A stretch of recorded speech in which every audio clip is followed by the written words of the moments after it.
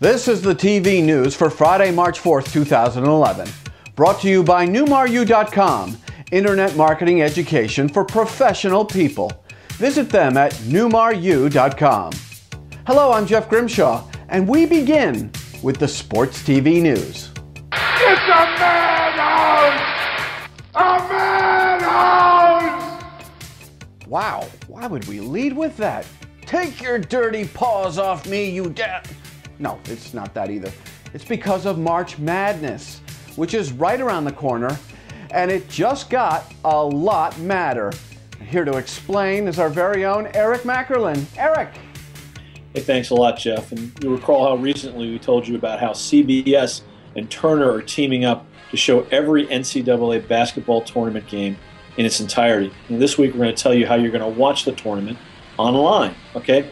March Madness on demand is back. Just take a look at the screenshot over my shoulder. If you got it in previous years, you'll recognize it. Every game online in its entirety for free. Can't beat that, but it gets better, okay? The games are also now available on your iPhone and your trusty iPad, okay? For free. And they're going to be available whether you use the Wi-Fi connection or your 3G connection. Either one, free. As long as you get the access, you're going to get the games. Fantastic. How popular is this going to be? Well, Ad Age is reporting that nearly the entire online ad inventory for the online coverage of the tournament is sold out. It's gone. Probably can't get any. Better hurry up if you want to try. Okay? Guess you don't need to charge for online content when you've got a property as hot as the NCAA tournament. Really, it's an object lesson, giving sports fans what they want and making sure you make top dollar from it. Back to you, Dr. Zass. Thank you.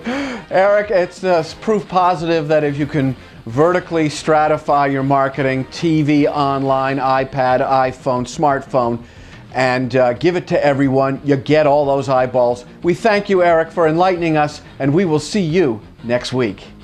Get ready for the TV industry celebration of 2011. It's happening this November, but the big announcement is coming in March. Stay tuned. Well, now it's time for the TVNews.TV's Charlie Sheen Meltdown Minute. Oh, sure, Charles in Charge just set a world record for ramping up over 1 million Twitter followers in just 2 days. But now he's convinced he's going to make a mint tweeting endorsements. Good luck with that, Chuck Wagon. Hey, guess who just tweeted that she's going to be an evil villainess on NBC's Soylent Green pilot of Wonder Woman? Yep, the ever-lovely Elizabeth Hurley. Yeah. Yeah, baby. Yeah. Oh yeah, yeah, baby.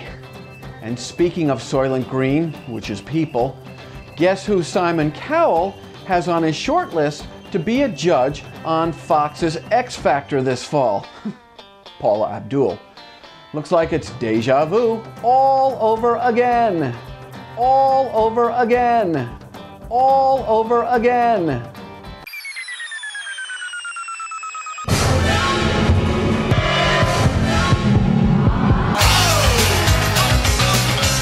You're unbelievable. No anal probes. What's the point of that?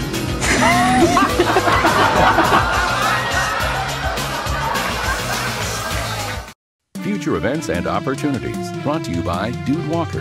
Get the best voice, get the best price. Get Dude at dudewalker.com. Okay, it's high time for you to sign on as a sponsor of the TV news.